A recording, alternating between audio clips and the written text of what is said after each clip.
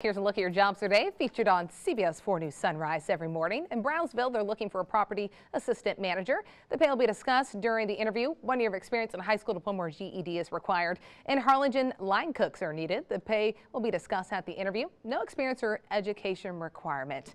And for more job opportunities in the Valley is Alex Wertho at Workforce Solutions in Cameron County. Welcome, Alex. Great to have you. Thank you for having me.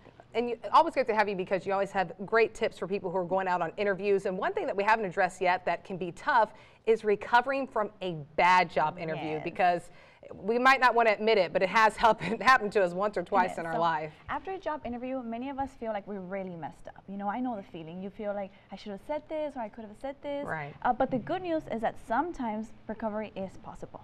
So here are some tips to help you with the situation.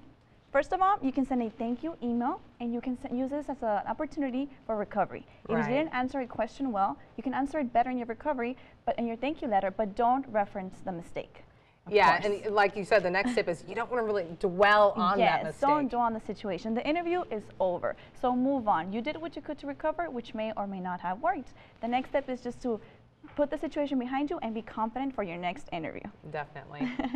Of course, analyze what happened. Think about what happened, what went wrong, and why it went wrong. Were you too tired, too distracted, etc.? If so, how can you improve it next time?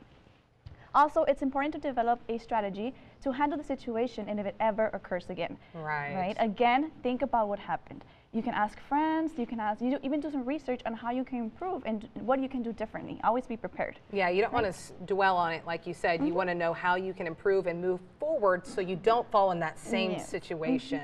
And of course, keep looking for a job. Don't let this incident stop your job search. Stay positive. The good thing is that we learn from our experiences. On the bright side, you'll get better at interviews, and the better you get, the easier your job search will be. And the more no's you get, the closer you are to getting a yes. So of course, you will definitely eventually land that job. And this could be your opportunity because there is a hiring event happening next week. Yes, LaFleur Transportation is looking for drivers, and they're having a hiring event on Tuesday, May 30th.